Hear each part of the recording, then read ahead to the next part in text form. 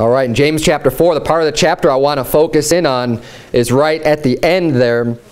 Starting in verse 13, says, "Go to now, ye that say today or tomorrow we will go into such a city, and continue there a year, and buy and sell and get gain, whereas ye know not what shall be on the morrow, for what is your life?" And that's the title of my sermon this morning is, "What is your life?" And we see here in this passage, he's saying, okay, you know, you're saying today and tomorrow, I'm going to go, I'm going to do this, I'm going to conduct this business, I have all these things, all these plans I'm going to do. And he's saying, you don't know what's going to come on the morrow. And he says, "For what is your life? It is even a vapor that appeareth for a little time, and then vanisheth away." He says, "For you ought to say, if the Lord will, we shall live and do this or that." And what he's saying is, don't take your life for granted.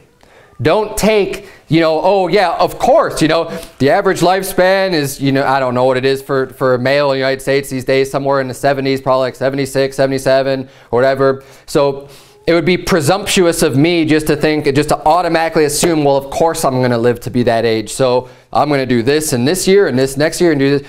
Now, there's nothing wrong with making plans.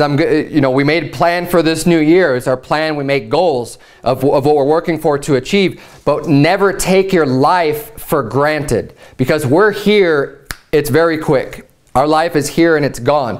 And we ought to have an attitude that is, you know, first and foremost, if the Lord will. Having that focus, what is the will of the Lord? And that should be tied in with what is your life. Your life should revolve around serving the Lord. And when you're making your plans and you're doing these things, if the Lord will, we shall live and do this or do that. And he says, "But now ye rejoice in your boasting, all such rejoicing is evil. Therefore, to him that knoweth to do good and doeth it not," the Bible says, "to him it is sin." He's saying, you know that you're supposed to do good. You know that this is the Lord's will. You know that this is what you're supposed to be doing, but you don't do it. He says that's a sin. There's many areas of our life that we can see clearly from the Bible that there are things that we are supposed to do. Now, normally when we think of sin, we're thinking about, well, there's these things that I'm not supposed to do, and if I do those things, then I'm committing a sin. That's typically what we think of. I mean, if you say, and we talk to people all the time, give me an example of a sin, because you like to engage people in conversation, make sure they understand these words. Believe it or not, there's some people out there that don't even know what a sin is. They don't know the word. They don't understand the word. Sometimes it's people whose English is their second language and they're not familiar with the word. But other times it's younger people just not brought up in church, don't know anything about it, don't even know what a sin is. But I don't want to get off on that rabbit trail. But when we talk to people, we say, you know, what's a sin? They'll say, oh, you know, stealing, lying, killing, and those are sins. It's absolutely correct. But that tends to be our focus. That's like, those are the only sins that we have to keep ourselves from doing bad things. But the Bible says that not only are those sins, but if you don't do good, if you know you're supposed to do good and you don't do it, that's also a sin. So it's not good enough to just say, well, I'm going to keep myself clean from doing these other sins, from committing these bad acts. That's not enough. God wants you to do something good. He wants you to go out and do work for Him. It's not good enough just to say, well, I don't drink, and I don't smoke, and I don't steal, and I don't kill, and I don't do all these other things. That's great, but that's not enough. You need to do good. You need to do something. You need to put forth an effort. You need to put forth work. If all you're doing is keeping yourself from these sins of commission, is what it would be, of actually committing something, committing an act and doing something wrong, but you're not doing what you're supposed to be doing, you're committing a sin of omission. You're committing a sin by not doing something. And we need to make sure that we're trying to do both. We're doing the right thing and not doing the bad things. And what I want to focus on this morning is, what is your life? And this is something I want you throughout this sermon to be thinking about your own individual personal life as we're going through this. Paul said in Philippians 1:21, he says, "For me, to live is Christ, and to die is gain." So if you were to ask Paul, what is your life? He'd say it's Christ. To live is Christ. and to die is gain. That is someone who's got their focus in the right place. That is someone who knows, who has the right goals. What is your life? Christ. It's not my job. It's not even my family. To live is Christ, and to die is gain. Turn, if you would, to Luke chapter 12. Because in our life, there's lots of things that can distract us from doing the right thing. There's all kinds of distractions throughout our life. And they're not all necessarily bad. You know, I'm saying, when I said, you know, my family isn't my life, well, they're a big part of my life, but that's not what defines me, right? That's not what my life is. I love them. I'm going to take care of them in everything else. And they are a big part. They mean a lot to me. This church means a lot to me. You know, friends mean a lot to me. My other family and other relatives mean a lot to me. So don't mistake what I'm trying to say here. But if someone's going to ask you, what is your life? You know, what are you doing with your life? Yes, I'm raising children and supporting a family. But I would like to be able to say with confidence, like Paul said, for me, to live is Christ and to die is gain. And that is what is consuming my time and my energy and what I'm striving for is to be able to serve Christ and to do good and to sin not. Look at Luke 12, verse number 15. Luke 12:15, it says, "And he said unto them, Take heed and beware of covetousness. For a man's life consisteth not in the abundance of the things which he possesseth." And I'll be honest with you, the scriptures that we're going to be looking at, a lot of them are focused around this one topic of covetousness, because this has a tendency to be the most common thing that people fail at or fall at, is this covetousness, and get wrapped up in making money and being financially successful and looking on things that don't belong to you. Say, well, I really wish I had this and I really wish I had that. And you're setting your heart and you're setting your mind on these inanimate objects, on these things where you think you're going to get happiness, on these things that you think is going to make your life so much better and so much easier. And if I could just get this, then I'll be happy. Then I'll have things I want. And you set your focus and your mind and your attention and your strength and everything else on achieving something that's going to be burnt up. Something that really doesn't even matter. I'll tell you right now, there are people that have lived, that have had almost nothing. Extremely poor, maybe even homeless, nothing, you know, none of this world's riches, but they are going to be or are extremely rich in heaven. Because they kept the right focus. They knew what their life was about, because it wasn't about collecting a mass of wealth and food and guns and ammo and everything else. Now look, being prepared is great, and if you have the means to do so, fine, excellent. All the more power to you. You know, there's nothing evil or sinful about having wealth or money, just in general. If you have it, fine. But that should not be our focus. That is not what we're on this earth for.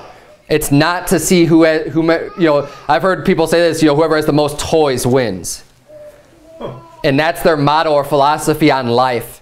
My friends, that is a very sad existence.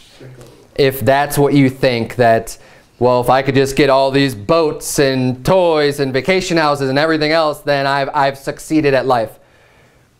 That's going to be one miserable life, because those things will never satisfy you. No matter how much of that you get, it's going to consume you more than it's going to satisfy you. Because as soon as you get there, you're going to realize how empty that is. Yeah, it's great. Hey, I got this brand new boat. Let's go out. Let's use it. You have a lot of fun for a week. And then what? Then you got to maintain it. Then you got to pay extra money. You got to have a truck. You have all this other stuff. And all of a sudden you start thinking, you know, well, it was fun and no one really wants to go out anymore. And that was it. Now you set your mind on something else. And it's this, again, you know, I mean, if you have a boat, you know, nothing wrong with having a boat in particular, but it's what is your focus? What is your, you know, are you looking with covetousness to just be satisfied with all of these earthly possessions and things that you have? Bible's telling us very clearly in Luke 12:15, a man's life consisteth not in the abundance of the things which he possesseth. That's not what your life is about. What is your life? Let's keep reading here, verse number 16. And he spake a parable unto them, saying, the ground of a certain rich man brought forth plentifully. And he thought within himself, saying, what shall I do? Because I have no room where to bestow my fruits. So this guy's being blessed tremendously. He's got all this, wealth of massing. His ground's really producing fruit. And he's saying, well, what am I going to do? I'm already full. Right? My storehouse is already full. Now, instead of saying, well, God's really blessed me, maybe I could be a blessing unto others. I've got plenty for myself. Why don't I just start, I could help other people. He says in verse 18, and he said, this will I do. I will pull down my barns and build greater. And there will I bestow all my fruits and my goods. And I will say unto my soul, soul, thou hast much goods laid up for many years. Take thine ease, eat, drink, and be merry. But God said unto him, thou fool, this night thy soul shall be required of thee. Then whose shall those things be which thou hast provided? He's saying, you fool, you think you've got everything all laid out. You think you've made this perfect plan. I know, and isn't this tied in exactly with what we saw in James 4? Where you're making your boastings about the next day, about these years, saying, you don't even know what's going to come on tomorrow. And he's saying, I know what I'm going to do. I'm just going to fill up these great storehouses.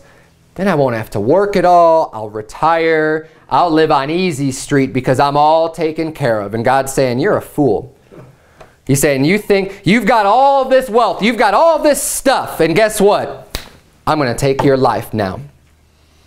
And then all of this stuff that you've accumulated, who's it going to go to?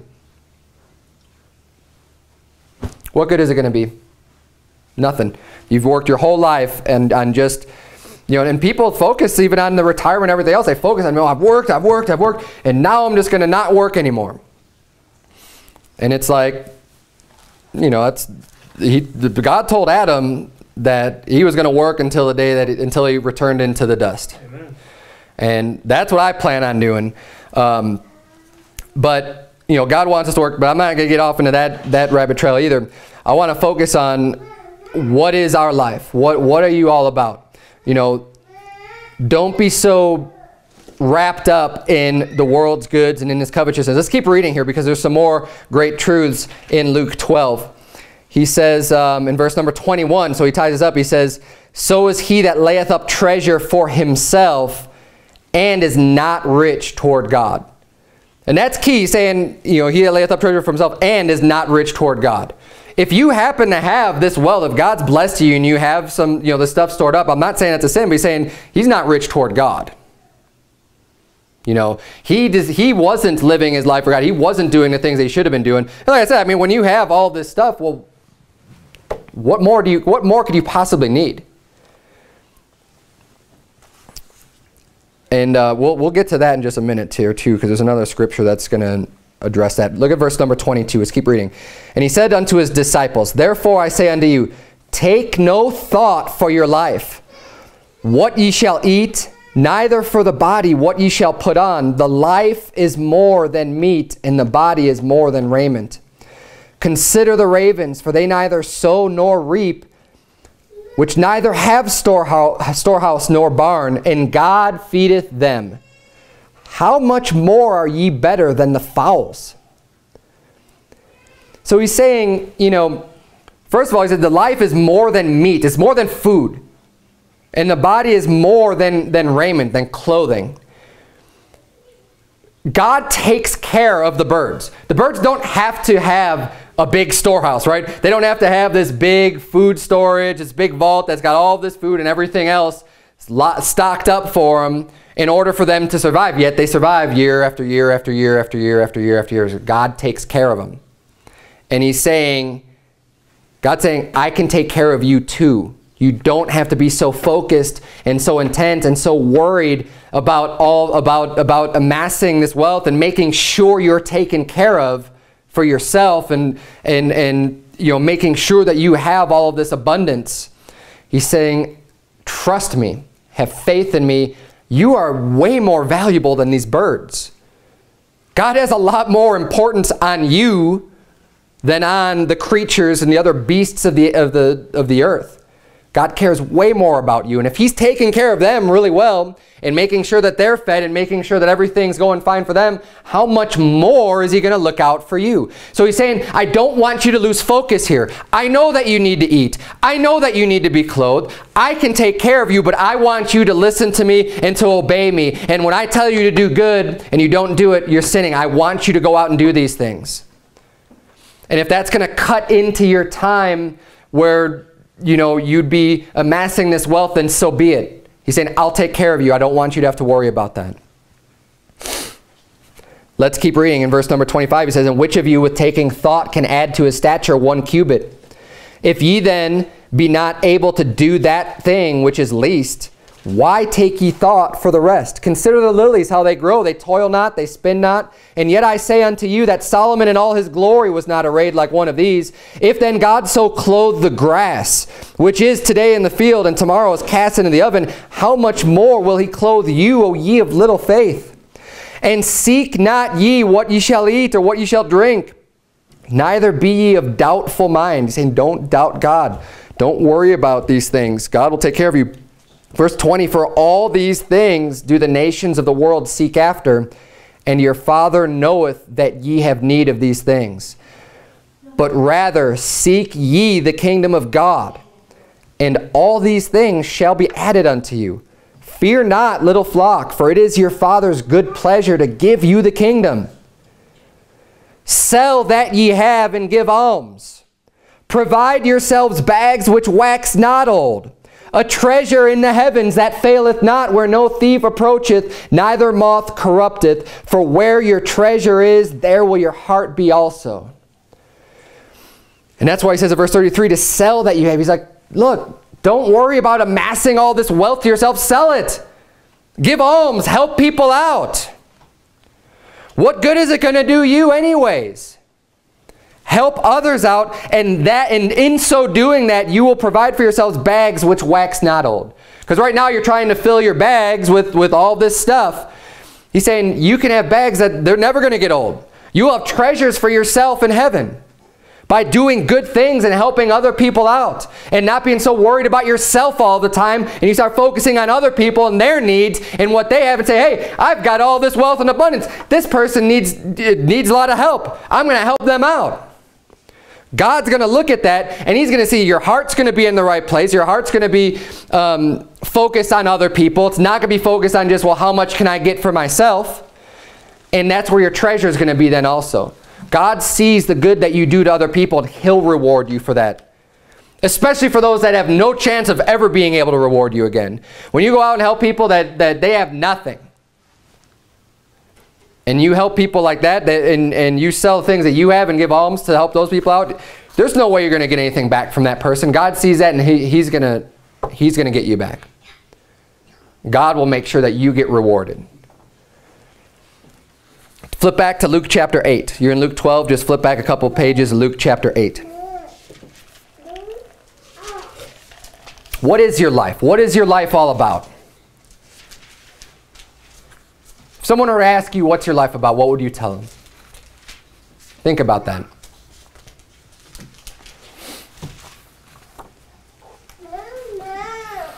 Luke 8, verse number 5.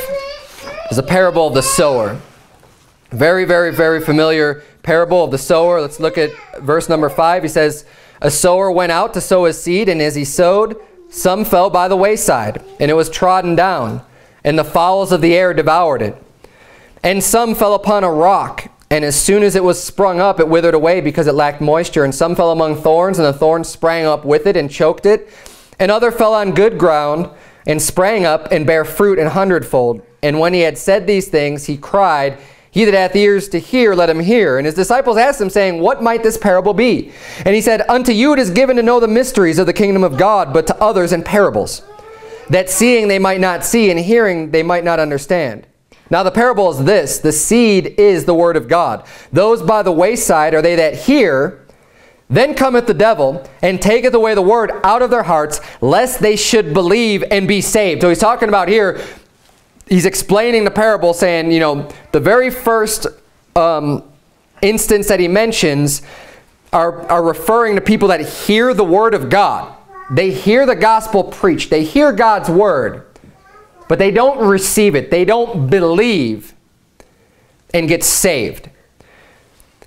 Now, this very clearly explains what this parable is. People misuse this and abuse this portion of Scripture all the time. This is the only instance of a person who's not saved. All the rest of them we're going to read are people who get saved because they believe, because they've received that seed of God's word. And it's important to know this in order to understand this parable at all. And he very clearly says, lest they should believe and be saved. Let's look at the next one.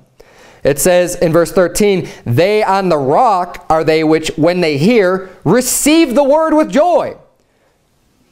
So Satan didn't remove the word from them like he did with the other group. They received it. And they were glad. They were happy. Hey, they got saved. Great. They believed it. They received God's word. But it says, and these have no root, which for a while believe, and in time of temptation fall away. Verse 14. And that which fell among thorns are they which when they have heard go forth and are choked with cares and riches and pleasures of this life, and bring no fruit to perfection. But that on the good ground are they which in an honest and good heart, having heard the word, keep it, and bring forth fruit with patience. Now, what we see here in verse 14 are people who, they get saved. They receive God's word. Okay? But the cares of, and the riches and the pleasures of this world choke them out. And this is where we have to be careful with our focus and what our goals are. And all of these things can be distractions for you living a righteous and godly life and living the life that God wants you to live. Don't get distracted. Don't get choked out. And what happens when you get choked out, it says in the pleasure of life, and bring no fruit to perfection. He says you're not gonna bring forth any good fruit, because you're going to be distracted with all of these other things. It's going to consume your time. It's going to consume your energy, and you won't be serving God. And if you're not serving God, you are not going to be bringing forth fruit. And it's that simple. We only have so much time. We have a limited amount of time in the day, in the week, in the year, in our lives.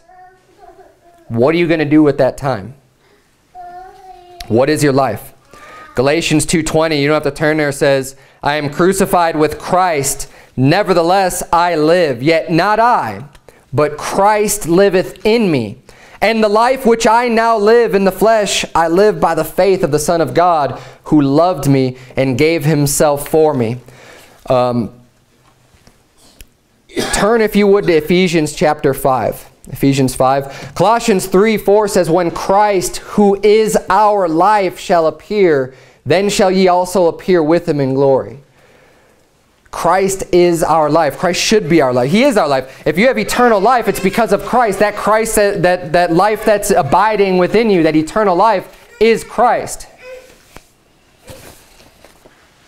Christ is, if you think about yourself and say, what is my life? It should be Christ. Christ is my life. But as I mentioned in, going back to James 4, stay in Ephesians 5, James 4:14, where we started off, says, whereas ye know not what shall be on the morrow, for what is your life? It is even a vapor that appeareth for a little time and then vanisheth away. And he's warning us, saying, okay, what's your life? It's a vapor. You see just the steam that comes up off when you're cooking something on the stove, you're boiling water, a steam comes up and it goes away. And that steam's only there for an instant, and it's gone. And there's new steam coming up, but that steam, it rises, gone, rises, gone, rises, gone. He's saying that's what our life is. He said our life is a vapor. We're here for a short period of time, and then we're gone. And in the grand scheme of things, it really is a short period of time. And none of us know how long we will live. Some of us have already been blessed with many years under our belt. Others have not. We don't know what tomorrow is going to bring. I've known people who were Christians and who were doing good works that have died at a very young age. We don't know. we just have to rely on God and trust that He knows, and whatever His will is. Hey, if you're doing what's right, you will be walking in the will of the Lord.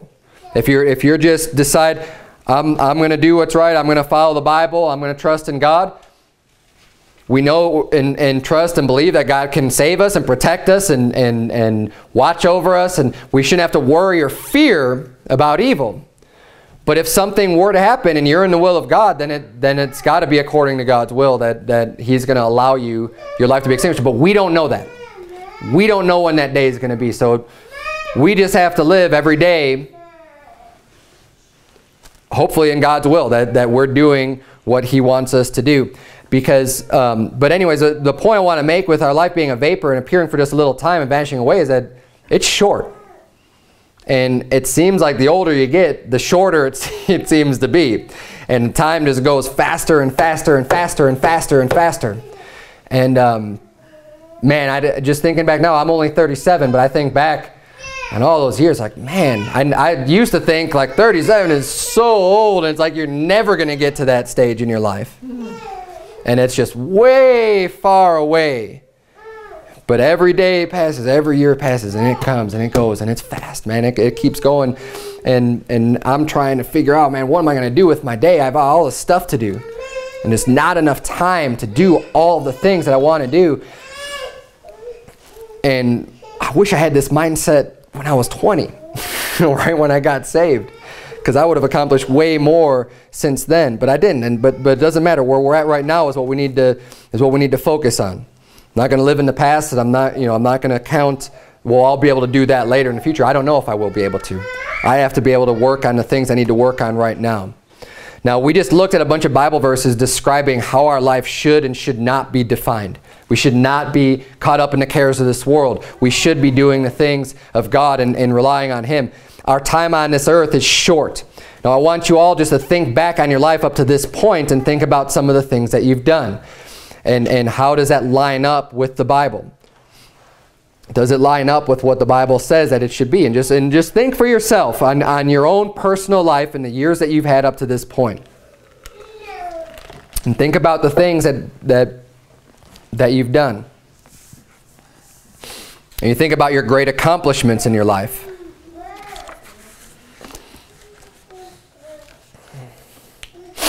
Now, when you think about those things, I'm going to challenge you a little bit. Are you thinking about that time that you killed that last boss on that obsolete video game? You know, obsolete from last year. You know, we spent all those hours and all that time playing those video games. And it took you a month, man, to get to the end, and you finally beat it, and you made that great accomplishment. Is that one of the things that you guys are thinking about? But when you think about back on your life? Does that pop in your head of something that you've done? Or are you thinking about all those Sundays that you spent just sitting in front of the TV and watching football and watching all these old seasons? Hey, they were new at the time, right? But all these old years and decades of watching a sport, of watching football, that mean nothing today. Does it really matter? So I'm from Chicago. Does it really matter that the Bears won the Super Bowl in 1985? Does that matter? Or any of the sports teams? I mean, what about last year's Super Bowl win? What about the year before? Does it really matter now? Don't even remember. Does it remember? Yeah, I don't even know anymore. I couldn't even tell you. I mean, there's been so many years. And I'll tell you what, though, I'm going to be bringing up all things. I'll be honest with you right now, all things that have happened in my life. Okay, and the areas where I've wasted my time. But I know I'm not alone in these. Now, you personally may not have had these individual things, but what about, you know, have you thought about all the time that you've spent in all those seasons of the old TV shows? Watching hours and hours of movies that Hollywood puts out, or all the, you know, all this stuff where you just, what does it do for you? Nothing. I mean, I could tell you all I had on DVDs like this Seinfeld episodes and all this other stuff, and just watch them over and over again. And how much time of my life has just been spent in vanity, in nothing. And you'd be like, well, I watched all of them. I saw the whole season. I didn't miss one episode. I saw them all. What a great accomplishment. Is that what you're going to be thinking about when you look back on your life and you start thinking, man, what did I actually do with the time that I had here on earth? Is that even going to be a thought to you? Probably not. Most people don't think about those things. You're probably thinking about bigger things that you've done in your life, actual accomplishments, things that you've worked hard towards and achieved, and things that actually have a little bit of a lasting value that can stay with you through your life, and high points and accomplishments that you've made that have been good, especially if you're thinking about in biblical terms of things that you've done for God and people that you've led to Christ and changes that you've made on other people's lives that have helped them get better. When you look back on your life, you want to be thinking about those things. How did I help my family? How did I help my friends? How did I help the church? How did I reach the lost?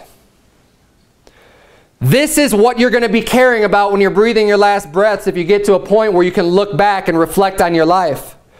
Don't get so caught up in these distractions. It wastes your time. It's useless. The Facebook, the video games, the TV, all this stuff that can consume your time and consume hours and hours and hours of your time. You don't get that time back. If you want to do a lot of great things, hey, it's going to take a lot of time. These goals that we have set out for the year, guess what? For the church, they're going to take a lot of time investment. It's not going to come just by chance. We're not just going to show up next week and there's just going to be all these people here and they're all going to go out soul winning and we're going to get all these salvations just because it just happens. It doesn't happen by chance. It requires a lot of work, and in order to put the work in, you need the time. And in order to have the time, you need to get rid of the fluff in your life and the stuff that's useless and that serves no purpose. Our time is precious and it's short. And we need to keep that in mind, myself included. I've got a million things to do and I don't need to keep being distracted with these things. But we have this flesh that wants to draw us away from serving God. Because serving God is something that your flesh is going to be like, oh, I don't want to do that. It's cold outside. I don't want to go out and knock on doors. There's snow on the ground. I don't want to do that. I want to sit in my warm house. I want to drink hot chocolate and sit by the fireplace. That's what I want to do. Okay, you can do that. But you're not going to accomplish nearly as much when you do those things. And am I saying it's wrong ever to take a break? No.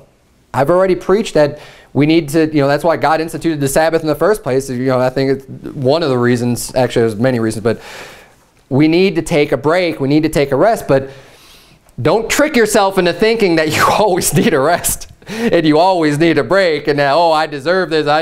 Look, you do what you want with your life, but there is going to be the judgment seat of Christ.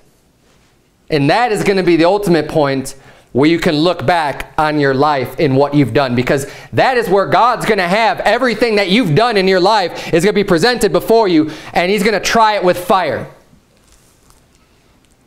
And then you'll see what really had lasting value. And I guarantee you those TV shows and movies and everything else that you might be spending your time with, those are going to be burned up immediately. And there's going to be nothing left. And we're here for 10, 20, 30, 40, 50, 60, 100 years on this earth. We're going to be with God in heaven for an eternity. Eternity. You worry about getting, I want to make sure that I could retire and I've got enough wealth built up for me to live for an extra 5 or 10 years without doing any work. Wow, isn't that so great? I've worked my whole life to have 5 years, 10 years so that I don't have to do any work. And then you're going to die and all of your works are going to be burnt up before the judgment seat of Christ. And then you have an eternity with nothing. I mean, amen, you're saved, you're in heaven. That's great. Praise the Lord. But the retirement plan I want to be saving up for is in heaven. If you're smart, that's what you're going to be laying up for. Don't worry about this lifetime. I'll work my fingers to the bone and not have anything for a stupid retirement if that means I'm going to be having a much better retirement for all of eternity. We need to have the right focus. What is your life? Think about it. Ephesians 5. Look at Ephesians 5, verse number 15. The Bible says, see then that ye walk circumspectly, not as fools, but as wise, redeeming the time because the days are evil. Redeeming, I mean, you know, you're taking advantage of your time. Wherefore, be ye not unwise, but understanding what the will of the Lord is. And be not drunk with wine wherein is excess, but be filled with the Spirit, speaking to yourselves in psalms and hymns and spiritual songs, singing and making melody in your heart to the Lord, giving thanks always for all things unto God and the Father in the name of our Lord Jesus Christ, submitting yourselves one to another in the fear of God. He says we need to redeem the time. The days are evil. We need to redeem the time that we do have. He said, don't be unwise and get caught up being drunk with wine. And, oh, God, if I could just get back the time and the money that I've wasted on alcohol, there's so much more this is why I'm preaching this sermon, okay? So that you don't get caught up in this. And not everyone here, especially girls, listen up. Because you don't have to make the same mistakes that I made in my life. Don't ever get caught up in alcohol or in booze or beer or wine or any of that stuff. It's going to waste your life. It's going to waste your money. It's going to cause you to do wicked things, and it's going to get you away from God. Don't ever get caught up into it. It's deceitful. It's going to make you sorrowful. It's going to cause you to do things that you would never want to do on your own. It's horrible. You should be filled with the Spirit, not with those spirits of devils. Your time is precious. The things that you do are important. And the time that we have here shouldn't be wasted. One of my favorite verses in the Bible I love, and we did this through the book of John. John 21:25 says, and there are also many other things which Jesus did, the which if they should be written every one, I suppose that even the world itself could not contain the books that should be written. Jesus did not waste his time. If you could write books that the world can't even contain, the amount of books that could be written because of all of the works that Jesus Christ did. Jesus Christ is the example that we need to follow. Obviously, he's perfect and we're not, but that is who we need to be looking to. He didn't have a home. He was out doing the work all the time. How much sleep did that man get? I don't know. Not very much. He was praying for hours. He was teaching. He was healing. He was focused on other people all the time. All the time.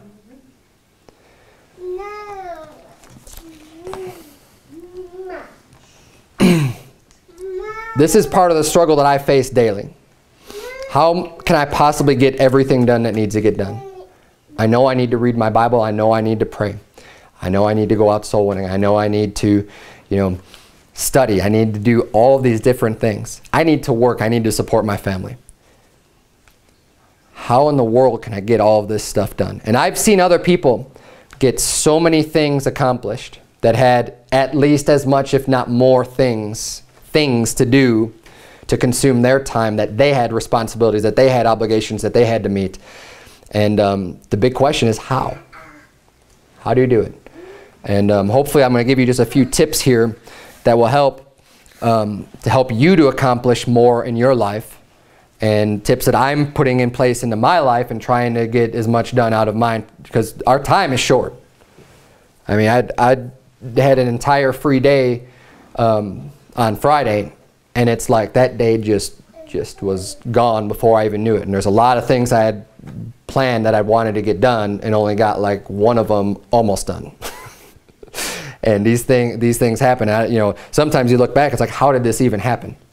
But the first thing you can do is identify and eliminate the total wastes of time. Think about what's important in your life, and think about whether it be the internet, or because that's one of the most common things today, is just wasting time online. Honestly, I've been guilty of that. I think there's most people in my age group and younger, at least, are in that internet age where it's easy to just waste lots and lots and lots of time doing things that ultimately don't really matter. and are fruitless. Identify the things in your life and get rid of them. You get rid of the wastes of time. You can use that same time to do something productive, to do something for God, to do things that really matter. Another thing is to have a plan in place. Preparation and having a plan, I think, are very critical and very key. If you want to accomplish a lot for God, you need that plan.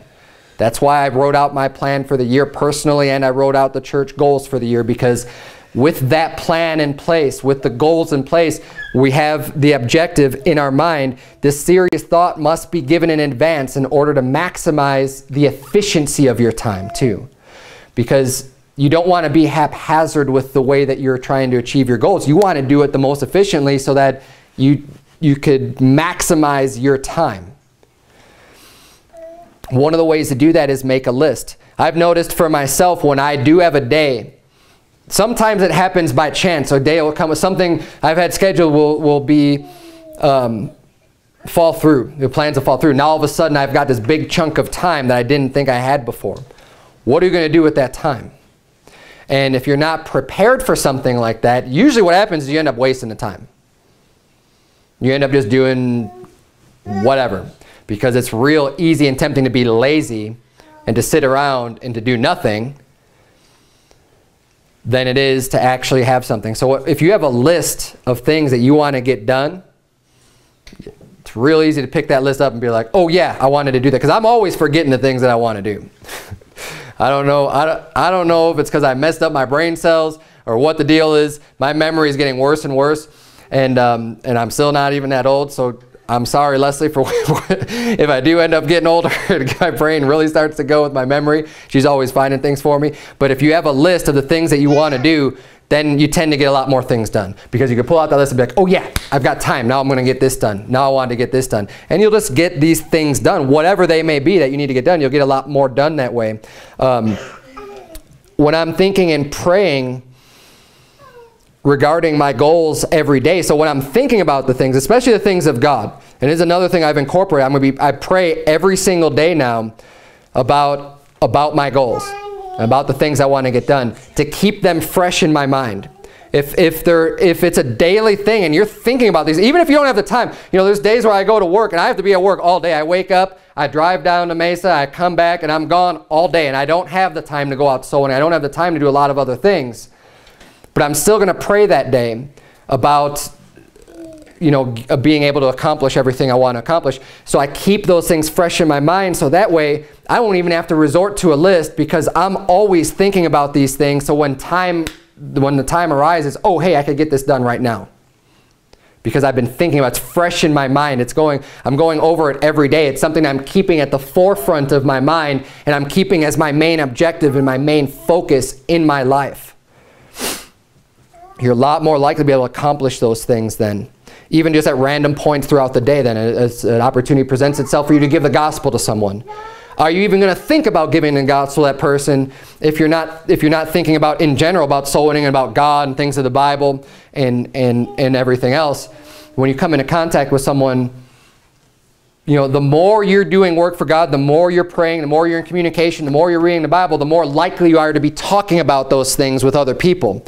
Then if the only time you hear the Bible or read the Bible is when you come into church, well then for the rest of your week, when you're going around and talking to people, you're not even going to be thinking about those things. It's not a big part of your life.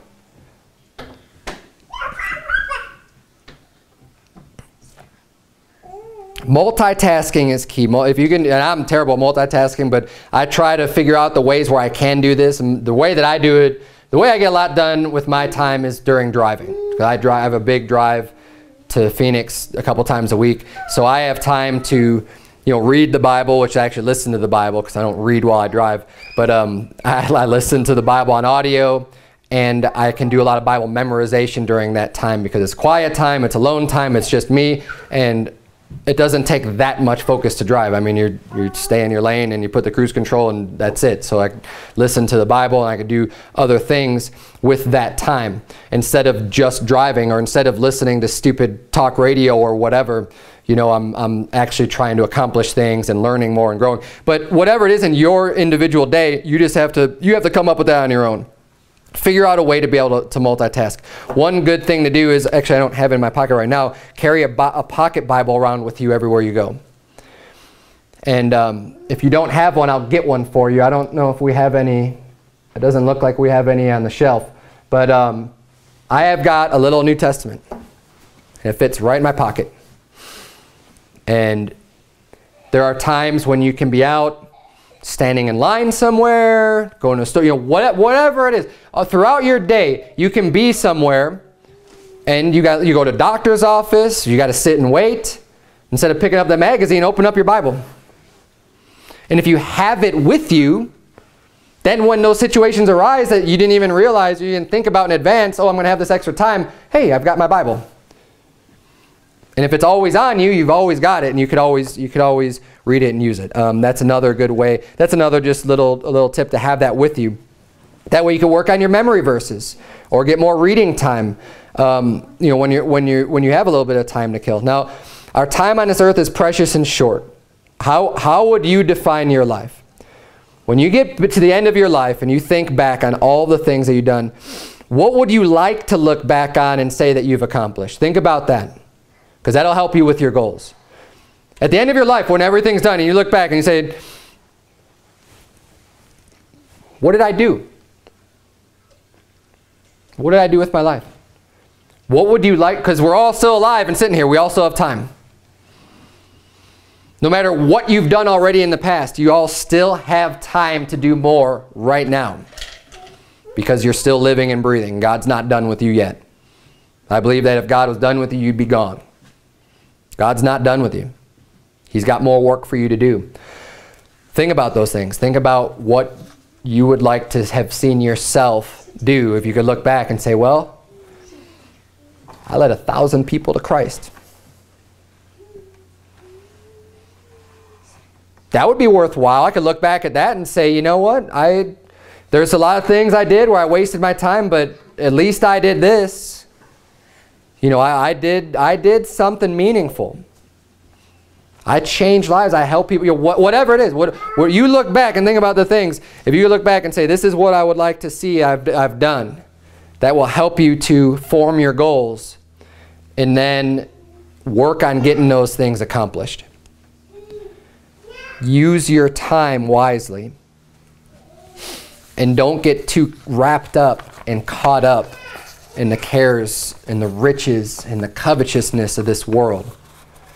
It's a daily struggle. It's something you have to deal with all the time. But try to stay focused on what's important. Let's bow our heads and have a word of prayer. Dear Lord, I thank you so much for your word. God, I struggle with this every day of my life, Lord, with not wasting the time and with all the responsibilities that I have, dear Lord. I pray that you would please help me and help everybody here to accomplish great works for you. God, you've warned us to those that know to do good and do it not, to him it is sin. Lord, we know that we're supposed to do good. We know your will. We know what you want us doing. I pray that you would please help us to do those things. Help us to overcome the slothfulness and the laziness in our flesh. Help us to overcome that and to push harder and to do more work for you. God, if we get tired, if we get weary in this lifetime, it'll still all be worth it in eternity. Lord, help us to be able to keep pushing ourselves day in and day out to do more, to get things accomplished for you, dear Lord. And help us not to give in to our flesh, to our weak flesh, but to walk in the Spirit daily. Lord, we love you, and I thank you, and I pray that you would please just open up our understanding every day a little bit more. In Jesus' name we pray, amen.